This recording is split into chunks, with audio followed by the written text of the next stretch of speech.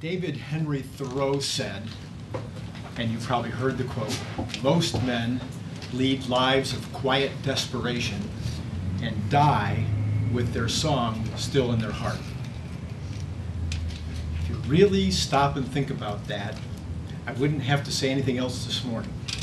I could just sit down right now, because that would be, we could have 10 minutes of quiet reflection on the concept that most of us, maybe even in this room, are leading lives of quiet desperation. And at the end of our days, we may die with our song still in our heart. Years ago, when I started in the business, calling on bicycle retailers while I was still in law school, I noticed so many of those bicycle retailers were leading lives of quiet desperation. Even though they were entrepreneurs, even though they were owners, even though theoretically they had chosen their career, they hadn't had it chosen for them, you would think. Many of them were just getting by. Many of them weren't having a great time. Many of them were not happy in their work. As I got to know them and became their friends, I found that, unsurprisingly, most of them didn't start out to become bicycle dealers.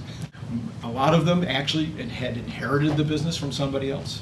Some of them, it was a hobby that they had turned into a business, but when you turn your hobby into a business, sometimes it doesn't become that much fun anymore. Some of them just decided they want to be in some kind of a business, but they really don't have a passion for the specific thing that they're getting into. My job, and the thing that got me started doing this, 39 years ago, calling on those bicycle retailers, as I was going door to door and talking to them and dealing with them and trying to help them with just the small niche that I was in of bicycle security products, I started to see where I could maybe give them an idea of how to make that business better. But I would notice in this shop that this guy was doing this, and this shop over here wasn't, and this was working for this fellow over here, and I would just carry that information to this guy over here. And I'd say, hey, you ought to build this display like this guy down the street, that's kind of working for him. And then I'd go back in a month and this guy would have built the display and he was getting some great sales out of that and he was excited about it. Well, that made me excited. And so basically I've spent the last 39 years of my career helping small businesses to become stronger.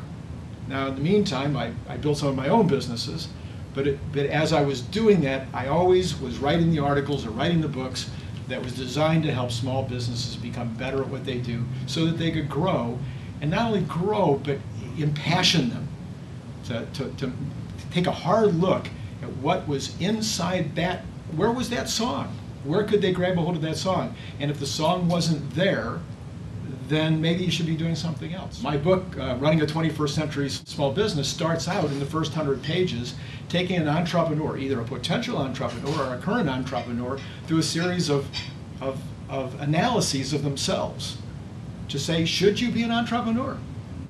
Are you willing to put in the hours? Are you willing to put in the time? Are you willing to walk away from friends? Are you willing to walk away from your hobbies? Are you willing to risk your resources in order to become successful as an entrepreneur? And on the other side of the coin, do you have enough passion to carry you through on the days when nobody shows up at your door? Or on the day when you make 20 calls, knocking on doors, and you get 20 no's? Are you still going to be out there the next day looking for that first yes after 20 no's the day before? As I've gone out and started dealing specifically as a consultant with small businesses, the song in my heart is really getting realized to the greatest extent ever. So I'm now in a position where I am a dream maker. I look at myself, it was originally going to be what I was going to call the company, Dream Maker. And I just, for whatever reason, I thought maybe that sounded presumptuous. I just thought, boy, if I call myself the Dream Maker, people would go, yeah, Randy, yeah, you're the Dream Maker. But the truth is, after a year and a half, truly that is what's happening. I got a new client a couple of weeks ago down in Maui who is in the ring, they do custom ring design. And their business has been there for a long, long time, but one at a time the partners have gone away until it's just this man and his wife. It's just the two of them running this little ring shop over on the wet side of the island. And they signed up with my company, and a couple of days ago she sends me an email and she goes, we're #1 on Google Maps under custom wedding rings, which is their primary niche. And she couldn't be more excited. Well, that makes me excited because in 2 weeks, we took them from being almost invisible on the internet to where now she's #1. She's at the top of the list on Google Maps. 100 years ago, Lloyd Garrison Bumstead I started a bike shop out in Ontario. His son took it over from him. That son took it over from them. And then about 30 years ago, Lloyd Garrison Bumstead took it over from that dad. And now Lloyd Garrison Bumstead, who is now the 5th in that line, is 20 years old, and he is taking over the business from his dad. 2 years ago, they moved into a new location, a new facility, and it was very much more expensive than the one they had, much higher rent. And the landlord had made all kinds of promises about what was going to happen in terms of traffic, and none of that ever developed. And so they couldn't pay the rent. They went back to their old location, and they started up again with just not even enough sales to their family bills. And I went in there about a year, just a little over a year ago, and now a year later, we're planning their 100th birthday celebration in November with a $10,000 budget. This company was virtually going to be gone after 100 years, just before their 100th birthday. But just with a few little things, we were able to give them massive internet presence to where if you go into Bicycle Shop Ontario, Bicycle Shop Chino, Bicycle Shop Pomona, Bicycle Shop Claremont, Montclair, they have massive presence on the first page of Google. Their sales are now somewhere around 50% higher than they were this time last year, and we're in a recession. And as a result, they're not only paying their bills, but they're putting money aside and they're building inventory. And as a result, Lloyd Garrison, #5, who a year ago had no intention of staying in the bicycle business, now is very excited, he is very passionate, and very interested in continuing the legacy into another generation. So this is, to me, what dream building is all about.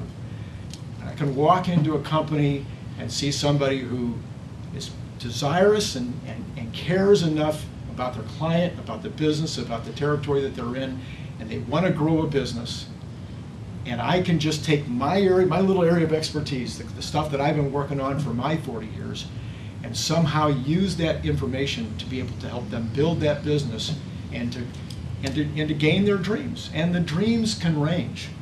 It's just amazing, and some people wouldn't think about this. You think, well, an entrepreneur, what does an entrepreneur want? You walk in, you ask them what their dreams are. Isn't it always going to be the same? To make money and to become a millionaire and to retire rich? Got to tell you, that's just not the case. I would say at least a third of the folks, when I ask them what their dream is to have more free time for their family. Okay, because what? They've been in business for 3 or 4 or 5 years, and what happens in that first 3 or 4 or 5 years? You're working 70 hours, you're working 80 hours. You have no time for your hobbies, no time for your family, and so one of their dreams, one of their major goals, is to be able to find more time for their families. I have another shop who's been in business since their families had the business since 1954, and the second and third generation are running it now, and they've never had $1 million a year. Last year, we got them to 996. And the funny thing was, I went to the guy in October and I said, look, you're close, you could possibly do $1 million a year. What can we do in this last 3 months? What could we do to just give it another punch so that we can take it over $1 million? He goes, Randy, I am so exhausted. We've had so much business. I don't want to do anything else. He says, just keep doing what we're doing, we'll be fine. And in February, when I went in and he had his final numbers, he goes, we missed it by $4,000. And he says, I should have listened to you in October. So this year, they're already ahead of last year, year to date. And so they have a real high likelihood of having their first $1 million a year. Building dreams. That's the song in my heart, is to help other people be able to gain the dreams that they have for their small businesses and for their families and for their retirement. And if I can help enough people build their dreams, I think there's a strong possibility that I'll be able to get my dreams resolved as well.